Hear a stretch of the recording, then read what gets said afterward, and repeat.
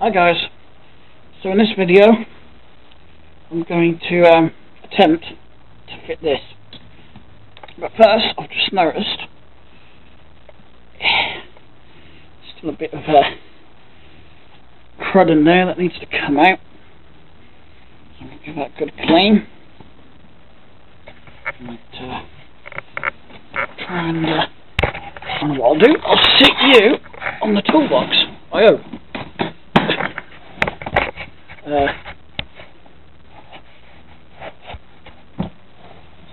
Bring it closer, as close as I can anyway. Just crap that away.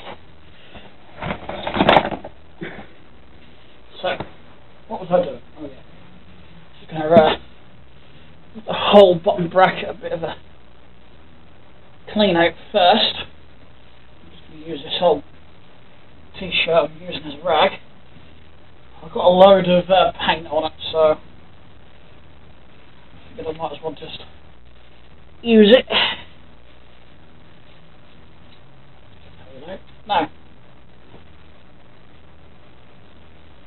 what you've got to remember with this side is this is the drive side, and the sealed end goes in the drive side. And the other thing you've got to remember is it's reverse thread this side, so instead of where you'd normally tighten clockwise, you've got to do it anti-clockwise. And that should, if I get it right,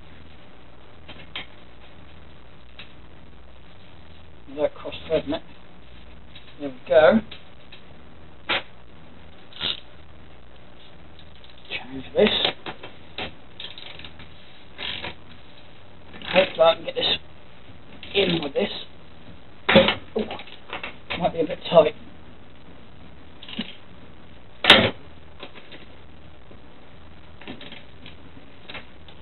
Yeah, it is going to be tight, so what I'm going to do, I'm going to do my old trick, because I can do it this side. I'm going to slot this tool on, and I'm going to use the nut that came with it. Secure the tool on.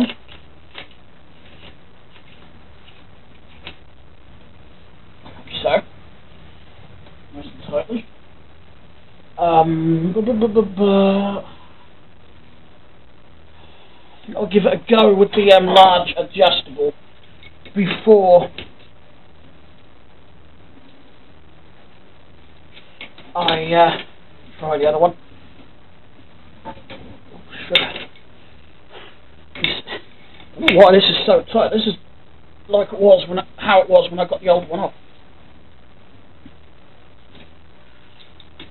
So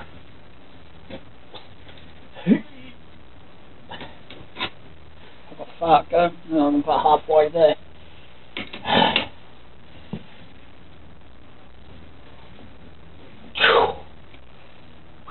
Well, at least I know this side won't come off in a hurry.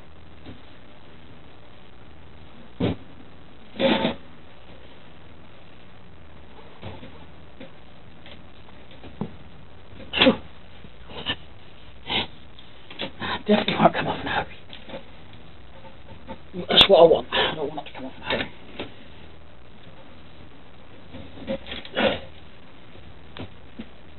I think the thread itself at this side might be a bit shit.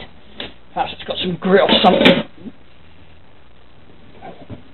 Should have put this in my stand, really.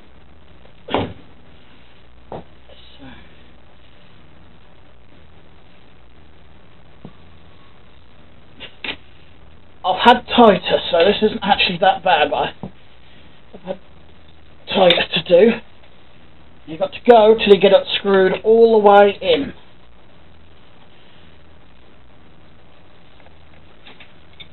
And I'm so well prepared, I forgot the grease for the other side. When I've just got this on, I'll go and get it out of the cupboard. I've got a little inner grease gun up here. There's not enough to actually squirt it from the grease gun, but I can use a flat screwdriver or something. We're nearly there, we're nearly there. Nearly there.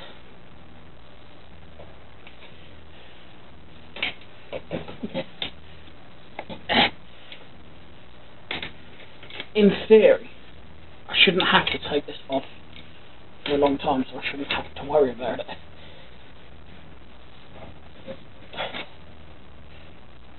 Getting there. And nearly there.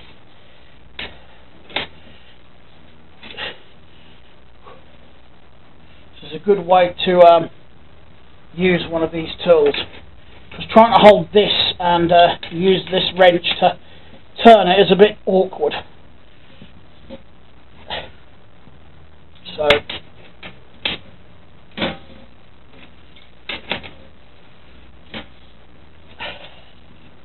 I think that is actually screwed all the way in. Now,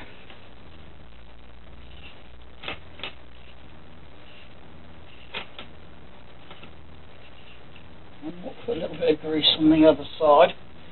I've also got to turn the bike around. Right. That's the old one. I don't want the old one. I am going to put that bolt in there though, because it is the new one.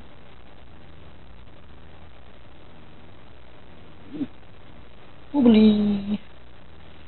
Right.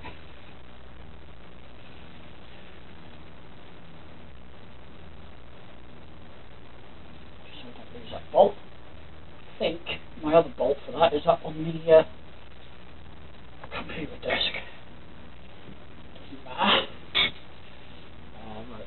Just turn the bike round and I'll go and get that grease gun. Just want to get that grease out, but it's only one little bit.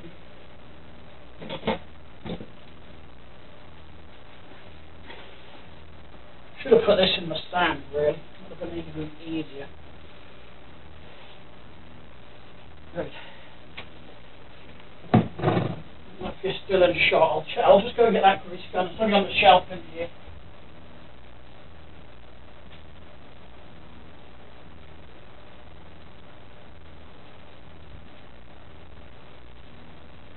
Go. I'll just need an application tool. Just a little flathead will do. I've got a rag down here. Okay. Are we in shot? Oh yeah. Oh, there's the other nut. That's alright then. Right, so what I'm going to do, because there's not enough in here to use the actual squirty bit, I'm just going to take that off and take our new one, sit it on my foot for the time being. Get a blob of grease. Because I've noticed from the factory they haven't actually put much grease in here. So I'm just going to grease that up. There we go. Slides over. Again, it's got to go in here. You don't want to cross thread it. It's the last thing you want to do on one of these.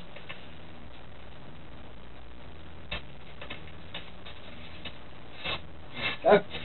Should screw in pretty easily. At least I think this is actually screwing in really, really easy.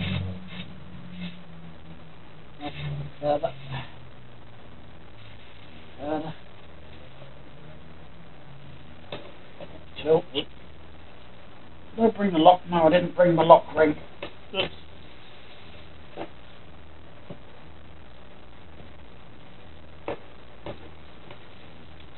Bit more.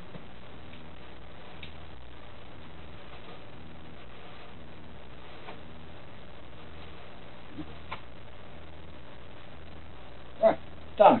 Put the bolt in, put the lock ring on, and that is how you fit the bottom bracket. All the lock ring does is just prevent this from loosening up.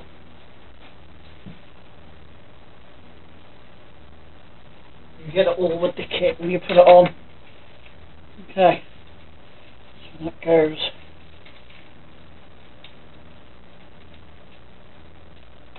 So the right way and the wrong way around to put it on. Thread didn't want to bite that way around. I don't want to bite this way around either. You can get proper lock ring tools, which I do have, just not up here. But what I tend to do as a bit of a compromise. I don't recommend it because it would damage the teeth in here, but just get a flathead screwdriver and gently tap it around till it goes tight. But like I said, it's not a method I'd actually recommend doing. If you don't have it at hand, then there we go. So that's that repair job done. So we're getting somewhere.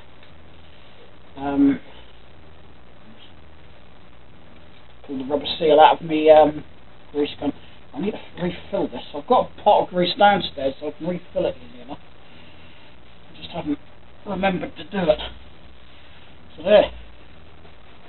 It's actually rotating pretty well. Can't feel no play in there, but knowing my luck, I'll go for a ride on it and I'll come loose. I'll put exactly the same one on a friend's bike because that's what he went and got for his when his bottom bracket went. So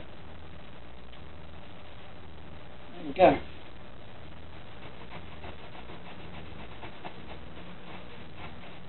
Alright, let's just get worked in. Right, I'm not sure what I'm going to do for the next job.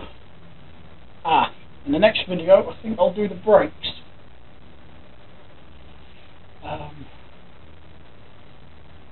Yeah, either the brakes or the gears. And I've got to put the bottom bracket back on. Crank, not bottom bracket, I've just done the bottom bracket. So, thanks a lot for watching. Of course, if you liked the video and found it helpful, don't forget to like and subscribe. And, yeah, like, subscribe, leave a comment if you've got one, and I'll see you again in the next video. Bye bye.